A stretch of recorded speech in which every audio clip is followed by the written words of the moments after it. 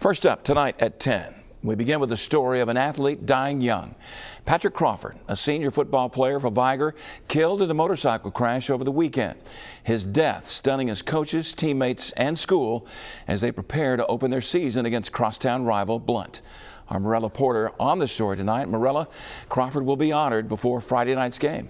That looks to be the plan, Byron, and both head coaches believe it's important to show unity during this very difficult time. Tonight, the Vigor High School football team is mourning the loss of Patrick Crawford. A motorcycle wreck this past weekend claimed the senior's life. Prichard police say a car turned in front of him on Highway 45 near Mcdonald's. The case remains under investigation.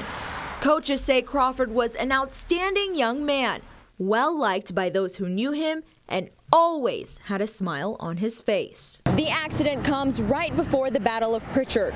People in the area saddened to learn of Crawford's passing, knowing he was to start for Vigor in the big game. Keyshawn Jackson, a former Blount High School student, didn't know Crawford but says he could feel his energy from those who did. By looking at my friends on Facebook, I know people went to Vigor, and I could tell he was a positive person, and he was supposed to start his first game, and I know it would have been big for him on his senior year. Crawford's mother telling coaches he was so excited to start in the rival game against Blount this Friday, a game coaches say every kid on their roster looks forward to. The two high schools sharing plans to come together at the game to remember Patrick Crawford. I will be there, and it'll be very special because both schools have lost significant people that meant a lot to them who play sports, and I know we understand each other.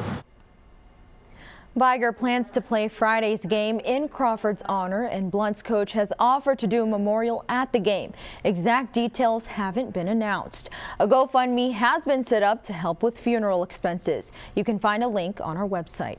In the newsroom, Morella Porter, Fox 10 News.